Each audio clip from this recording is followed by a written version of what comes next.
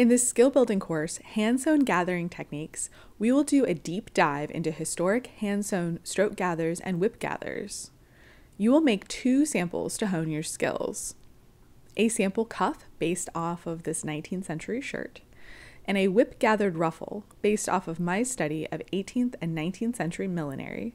Practicing these 2 techniques will deeply enhance your historical sewing practice and make your modern creations more beautiful. If you are recreating historical garments, stroke gathering is seen across time on shirts, shifts, and smocks to control the gathering at the neck, armband, and the shoulders.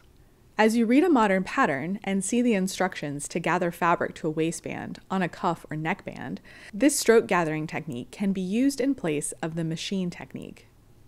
While whipped gathers historically are used to manipulate fine, delicate fabrics into fine ruffles on caps, bosom ruffles, neck, and elbow ruffles across the 18th and 19th centuries, it also will create a beautiful, delicate ruffle on any kind of modern garment.